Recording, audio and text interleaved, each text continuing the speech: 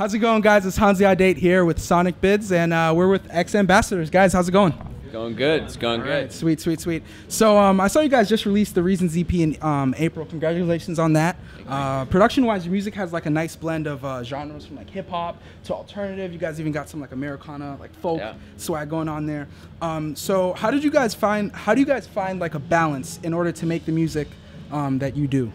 Well, you know, we all just kind of work in the most organic ways possible, and you know, when we approach songwriting, we usually start honestly with the rhythm, because you know, we all have hip hop and R&B backgrounds. You know, that's the first music that we really all kind of attached to as kids. So that's usually where we start, and then we just kind of go from there and feel it out. We want to make things interesting constantly, you know, and a big part of what we love about hip-hop is that, you know, in terms of the production, what's cool and what's fresh and what's new is something that's combining all these different genres. Like you have like a jazz breakbeat with like a klezmer sample, you know, with like you know, a Marvin Gaye like chopped up sample in there too. So it's combining all these different genres and putting them all together, and that's kind of what we want to do too, you know. Dope. So, you know, continuing on the track of production, how did you meet Alex the Kid and start working with him? What's that story? I know that he worked with artists such as like Nicki Minaj, Dre,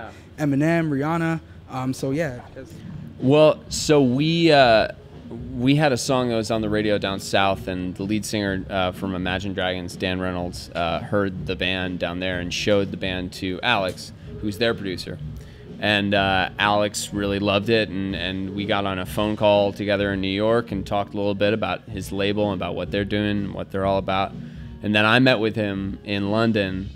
I got him really drunk, and he doesn't usually drink. I got him really drunk. And yeah, we just talked about music all night. And then we went into the studio like a couple weeks afterwards, and we wrote Love Songs, Drug Songs, and Stranger.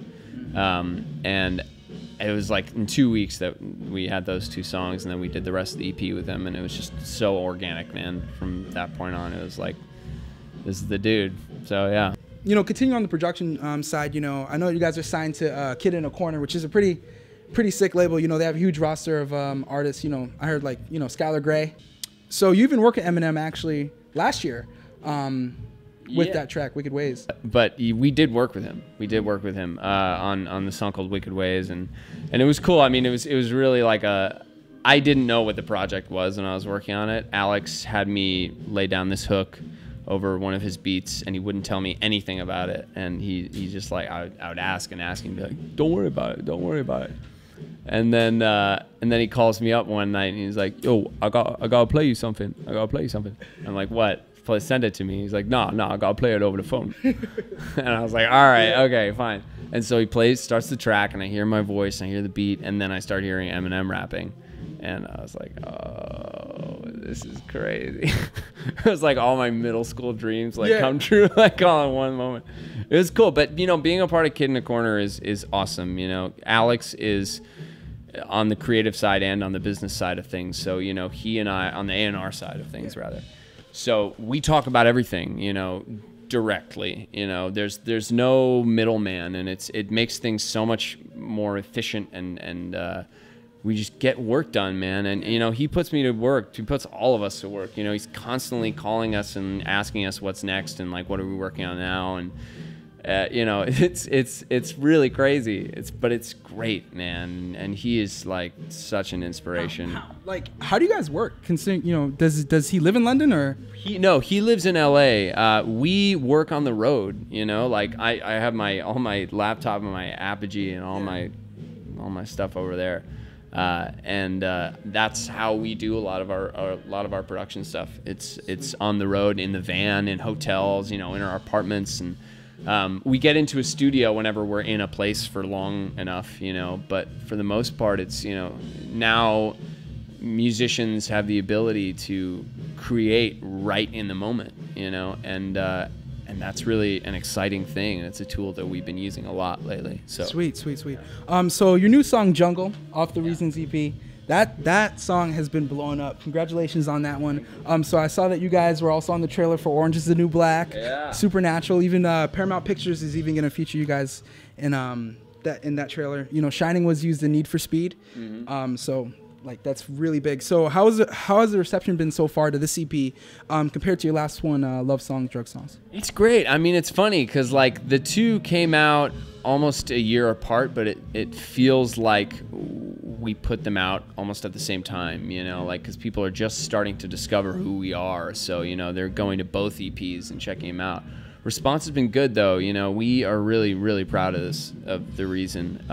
It's a very personal EP for us, and it's a very, you know, we worked really hard on it. Again, it was the type of thing where we did it all on the road, and it's kind of about a lot of things that, you know, from a songwriter's perspective, a lot of it was about things that I'm really afraid of, you know, and I wanted to kind of face those fears, you know, about like failure and, you know, that kind of stuff, and rising above that and moving on. So would you say that's right on track with the first EP, or is it a little bit different? Like, how do they differ? I think it's a little bit of a departure. The first one is more of a sonic exploration, and this was kind of more of an exploration in what could we really talk about, you know?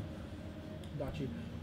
So is there a new direction you see you guys going in with your sound? Like, is there a new direction you guys see, or are you guys going to keep it pretty much on this? Because I know you guys differed from the first EP a little bit, just a little bit, not too much. But, you know, do you see yourself, you know, the third time around, maybe an album, you know, whatever the next venture you guys have, do you guys see yourselves differing that much? From just bigger and better, you know?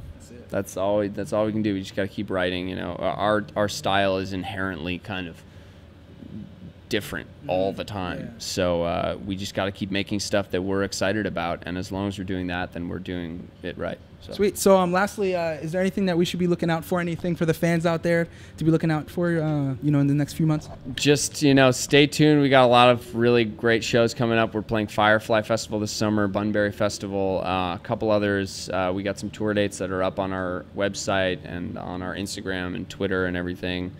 We got some music videos coming out soon. We're working on one for Jungle right now. It's Jungle featuring Jamie N. Commons. Dude, it's such a track. We're really proud of it. And Jamie is like, he's also another kid in the corner artist, and he is absolutely incredible. Just a voice like no other. It's really awesome. Yeah, man. Yeah. All right, man. Well, thank you, X Ambassadors, Sonicbids fans. My name is Hansi Adate once again. I'm joining you guys with Sonicbids, and I'm here with X Ambassadors here at the Sinclair in Boston. We're turning up. See you soon. Yes, dude. Yes.